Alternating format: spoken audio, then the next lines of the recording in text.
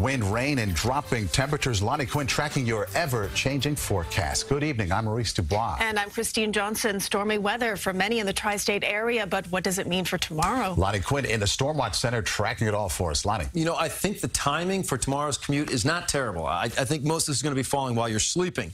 Now, if you take a peek at the vortex radar and satellite, you know, our northwest community is already starting to dry out a bit, but a pretty decent line of rain anywhere from Dutchess County, Litchfield County, and Connecticut, right through the metro areas, out to the island, down to the Jersey Shore. What you're looking at in terms of the amount of rain that's fallen already, New York City with the biggest number, about 3/4 of an inch right now, about 1/4 of an inch around Belmar, about 1/4 of an inch for the Hamptons, 1/4 of an inch in Bridgeport, Connecticut, Somerville, also 0.23. So what happens from this point forward? Well, as you go through the overnight hours, what you're looking at right here, the information, the data for New York City.